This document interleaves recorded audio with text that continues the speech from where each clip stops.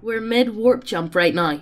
I already finished translating Magnus' tombs a while ago, and the staff is refusing to allow him to help with the paperwork since the Dark Eldar thing. It's night cycle on this deck right now, but I can't sleep. I've taken to exploring the ship. Lego's by my side, of course. We pass by a few menials here and there. They're used to me by now. We just nod at each other and keep to ourselves. I found another mural. It has a scene from some historic event nobody remembers. It has some spire shimmering with light, people cheering and a person held up by the crowd. This was made while the ship was unfinished by the timestamp, and the grey citadel is Dark Age of technology make. While I look at this mural, I'm reminded of how much was actually lost. I sit at a bench and just enjoy the view. My mind wanders a bit until someone calls for my attention. It's Jagatai. Anon, it's a bit late for you to be sightseeing. Yeah, it is. Couldn't sleep though. He just nods and sits on the ground across from the bench. After a bit of silence, he speaks again. What troubles you, Anon? I'm just overwhelmed. I feel so useless. He gives me a weird look. You seem to have been doing fine, from my understanding. Fulgrim and I know you're hiding something from us. We heard talk of how Magnus reacted to whatever it is you told him. What would weigh on both of you so much? Fishing for answers? Yeah, he says with a bit of a heavy sigh. Fine, get Fulgrim. He should be informed as well. Meet me in my suite. As I walk back, I feel a strange rush of purpose. I think of what will help me explain what I will tell to the two Primarchs. As I get back, I'm strangely greeted by Sava. Why is she in my suite this late? Did you need something, Sava? I was hoping to talk with you privately, but you weren't here, so I waited for you. Oh, I'm sorry for being out. I couldn't sleep. Went for a walk. Lord Anon, She pauses, but just stops. Sava, I kind of have an important meeting about to happen. Jagatai and Fulgrim will be here soon. Our talks will be top secret. Can this wait till morning? She shakes her head. That's fine. I'll talk to you later. She seems down. I stop her and smile. I'm not blowing you off, Sava. I really will make time in the morning. I'm free right after breakfast. That seems to lift her spirits. I go to prep my chalkboard and wait for my guest. I've got some knowledge to bestow and minds to blow. Fuck's sake. I pulled out the hard liquor. It would be needed. I had a shot glass for me and a tankard for the brothers. Legos let them both in. We got settled. Alright, what do you guys want to know first? Wait a second. I put the soul stones I still had into a lead box. I don't know if they could listen to me, but I'm not risking that. Sorry. Feel free to ask what you want. Fulgrim seems to lock onto me with intensity. I rarely saw that from him. You've been withholding secrets from us. What are you hiding? You're gonna have to narrow it down a bit. He gives me an eye roll. The can just huffs. I am a reincarnate from roughly the start of M3. Now they both just look confused. Then the can looks at me harshly. Is this a joke? No, I'm dead serious. Fulgrim looks at me like I'm mad. The can just looks more confused. How? I don't actually know. Emps referred to my soul as a trick candle. I shrug. That isn't even the big stuff. Pretty boy finally speaks up. Are you a sorcerer? Nah, I'm pretty much a normal human, besides a few details. Such as, I have a ton of forbidden knowledge and Emps boosted my soul. You still have your eyes though. I'm not an astropath, or even a tree psyker. Malkador said I'm bare over baseline. Fulgrim goes quiet. He seems deep in thought. Jagatai asks me a bit about Terra in my old time. I told them about my homeland, the United States, how Earth was at the time. Fulgrim asked how often I had been reborn. This is my second life. Sorry to disappoint you. If you want a summary of each age of man, ask your father. He's been there since, well, before my first go. How do you know about this forbidden knowledge if you're from M3? Did ancient man really have such insight? No, we were just starting to properly explore Sol. Very few people had even left Earth at all. The moon had only been visited a few times and no man had yet reached Mars. We also had no proof of Psyker or reason to think they could exist. So how would you have such knowledge then? Pass. You can't just pass, you promised us answers. Jagatai seemed pissed. Look, it's really confusing and dumb, and will only cause harm if I told you. It's best we skipped it. Fulgrim clearly takes that as a challenge. Try me. I just give him a tired look. It really isn't worth it, man. It will just distract you from any important stuff. The can seems resigned, if annoyed. He gives me a sigh to continue. Most of my lore is regarding M40 though. The start of M42. It is really bad. Things were kind of fucked up. Both were caught off guard by that. Fulgrim speaks up. Did the Imperium fall? He has a dark expression. No, the Imperium endured it. It had just regressed and had been twisted by the greatest civil war in mankind's history. How could that happen? Half the legions and the Primarchs turned on the Emperor, with many supporting them. Fulgrim stands. Then we must end those traitors before they can strike. He speaks with such conviction, but my face must have said everything. His shoulders slump, and he just goes cold. Jagatai pulls him back to his seat. The Khan gives me a look, clearly wanting more. I stare at Fulgrim. You were corrupted by a demon blade. You were little more than a meat puppet by the end of the war. A tool of she who thirsts. I went on to explain the heresy. I tried to stress that what happened was a severed timeline. One where I never met the Emperor. That the future was ours to make. It was a heavy night. They also drank most of my booze. I sent both off with a bottle for the trip. I had told both they would learn more when we met with Big E. I was woken up by my alarm, some 5 hours later for the start of my day.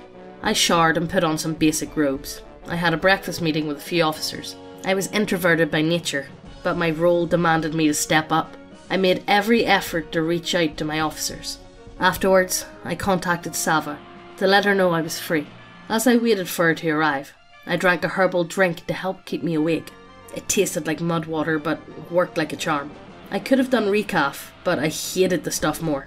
I went to sit down and read a while, but I waited. She was here in less than 2 minutes, but her quarters are in a different deck. I answered the door and was confused. Sava was wearing a trench coat of all things. She usually wore a traditional maid outfit, not the fetish wear, or more casual outfits when off work. I let her in. I offered her a seat, but she remained standing. So I asked her what she wanted to talk about. She looked at me weirdly for a moment, and was about to speak when Razitz barged in. Anon, we need you at... He stops, seeing Sava glaring at him. Never mind, we can handle it. Sorry to interrupt. Are you sure? You never barge in unless it's serious. I speak up. No, we got this. Forget I even came by. Razit then give us a thumbs up and leaves post-haste. What the fuck was that? Sava seems pissed. Razit knows something. Yeah. Razit knows exactly what's going on. Hey guys, this is just a quick bit of promo. We got our website up and running and we have a massive restock on most of the models. However, one of the cool things about the website is if there's a model that you're waiting on, you can enter your email and be put on a waiting list. And it's not just good for you, so then you'll know when they're restocked. We can also see what you guys are waiting on and what we should be printing. So either way, the models are by far the best way to support this channel and to help us do videos that YouTube would find inappropriate on the platform.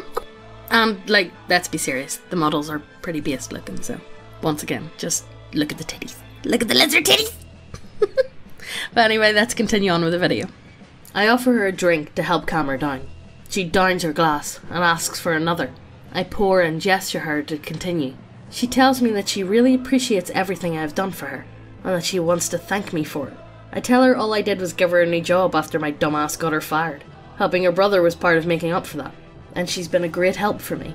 She tells me it still meant a lot to her. Then she pulls out a weird metal tube with a bulb on the end. It flashed green when she hits a button. Legos isn't here, is he? What?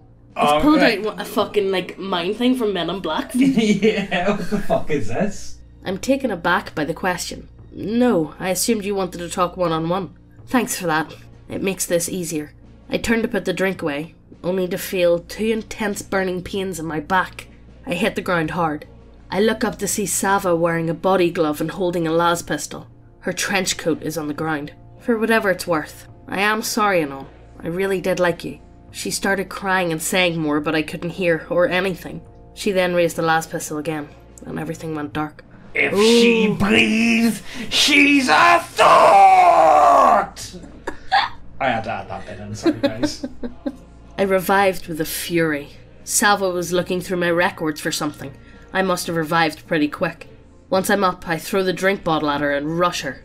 The bottle hits her in the back and staggers her. I then knock her down with a punch to the side of her head. Once she's down, I kick the las pistol out of reach. Then I hit her and kick her to her side to stun her as she goes for her las pistol. Don't move, Sava, or I will shoot. She's just crying, but I ignore that and hit my Vox for security while never dropping my guard. How are you alive? I killed you. I checked for a pulse. You don't get to ask questions, traitor. I will be taking care of that. Soon a squad of Sunny Dogs and Razits burst in. Razit sees me holding Sava at gunpoint. He facepalms. We took Sava to a holding cell. She begged us to send someone to secure her brother, saying he was going to be killed since she failed. I was going to have him arrested anyway, so rushed a team to pick them up. They find him being jumped by some menials and rattings. They killed 2 of his attackers and captured the other 6. The brother was being sent to medbay. Once I informed Sava of the failed attack, she started talking. Told us that when she was a dancer, she also did hits for some gangers on the side to help pay for her brother's medical bills. Well, a pretty face likely made it easier to get into your targets. Told me that she was honestly happy as my maid, and that she was threatened into doing this. Yeah, I wasn't buying that, until this was properly investigated. I asked about the other maid, who I didn't hear much from, other than work assignments. Sava claims she was just a widow that danced at the club to support her kids. We had her detained, just in case. As we questioned her further, we heard shots being fired. I'm glad I had time to get in my armour before coming to the brig. I put on my armour and distracted the attackers while my solar started butchering the fucks. One menial tried to rush me. I didn't waste ammo and just caved his ribs in with my power armour punch with my left hand, while still firing at those seeking cover with my bolt pistol. I then crushed his head with my boot and yelled, "Surrender now or be thrown overboard to the warp." No surrender! No surrender! No one's going to understand that reference. I'm sorry, guys. Nobody. No one's going to understand that. Keep going, keep going. Several did. The rest were either killed or captured, and I followed through with those. I was not in the mood for mercy right now. After the attack, Sava sung like a bird. She claims she doesn't know why they wanted me dead, but gave us names of the group that forced her to take a hit on me. I wasn't buying shit. If she thought her brother and her were in danger, why not just tell me? I had taken them into my household. I wouldn't have left them out to dry. I wasn't going to fall for shit after she fucking shot me. I was going to keep her locked up until Emps or Magnus could look around her mind. Until then, we had a list of names to look into. I sat in the meeting discussing what we learned about the group that wanted me dead. It turns out the people that did this was an emperor-worshipping cult. It was really fucking dumb. They honestly thought I was some spooky evil mastermind, and I led the emperor and his sons astray for my own increase in power. Bitch, I was drafted! Yeah, that's kind of sweet. Yeah. Anyways, the cult was being purged from the fleet. We had known about this cult for a while, but they were considered harmless and retards by most. When we captured the leaders, they even ranted about how I would never get away with my evil plans. I would have them handed over to the Big E to deal with. We still had both maids under lockdown, though only Sava was in a cell. Her brother was under guard in the medbay. Once he recovered, he would be under house arrest. The other maid was released after 1,000 suns checked her mind. Sava's brother died due to his wounds and weak health. I'm allowing Sava to attend a small service for him. He by all accounts seemed innocent, so he earned that. But Sava would be watched and under heavy guard. She broke after and snapped. She had to be restrained after she tried to hang herself with a ripped up jumpsuit. I had her guards punished for not properly watching her, and placed her under Astartes guards. I was drinking with Razits when we felt the ship leave the warp. We both got ready to meet the Emps again. He should be waiting for us. Emps and Magnus were busy when we boarded. We had to wait a bit for them to greet us. "We heard you had an attempt on your life." "No, pretty sure I died. Not really an attempt at that point." Well, true, I suppose. "I will search her mind personally. We must be sure about her motives. On a more positive topic, it's good to see you again, Anon. You've done well. I did my best. It shows." Emp then walks by to board the Grey Citadel. I turn to Magnus and smile. "I got those tombs translated for you. It includes my notes as well. Great news. I have several more if you have time." He calls for some menials and they start loading well over 20 crates of books. Looks like I'm going to be busy. Well, guys, that's the end of this thread. However, we're in luck. We would have been just finished all the threads, but there's actual thread live at the minute. So there's another one. So don't worry about that. But I really want to ask you guys, what do you guys think about him telling the 2 Primarchs? Because I think this is going to backfire on him. I don't know if... I know the whole idea of, withholding information caused the heresy originally. But I think it's going to end up kind of like a butterfly effect. Yeah. Because they didn't, turn the way they were meant to. Yeah. Maybe they'll turn a different way. It's going to turn a different way. Yeah. But they're still going to fall. Maybe the whole heresy, it's going to be heresy 2. You know what I mean? Yeah. Like, it's just a different form of it. Also, do you think, like, you know, this cult that claims to be worshipping the Emperor, do you think maybe they're, like, some world barter sort of related thing? Or are they maybe, like, a cut-off cult? Like, you know, a cell of maybe, like, the Alpha Legion or something? Like, there's a lot to work with here, and I'm really looking forward to what happens next, because it is actually genuinely interesting. Well, they have to be, because if you think about it, how could a couple of menials get the slave to get the maid to try and kill him? Yeah, I think they've probably got They have support to be somewhere else. Bigger support behind them to be able. Bet you it's McDonald. Bet you. Just saying. I would love it to be McDonald, but I feel like if I said it was McDonald, I'd be, you know, no, that's the obvious one almost, you know. Anyway, look, guys, sorry about the wait. It was just Megan was ill, and, like, you know, we went and got tested this morning, so we're waiting for results to come back tomorrow. We've got the actual big hoof or a wee hoof. But, like, I'm pretty sure we just got weak hoof. Yeah. But anyway, I hope you guys enjoyed this one. The next part won't be as long of a wait. Sorry about that. We've just had, like, you know, things have been going on, and, like, I hope all you guys are doing well, and we'll see you guys later. Bye.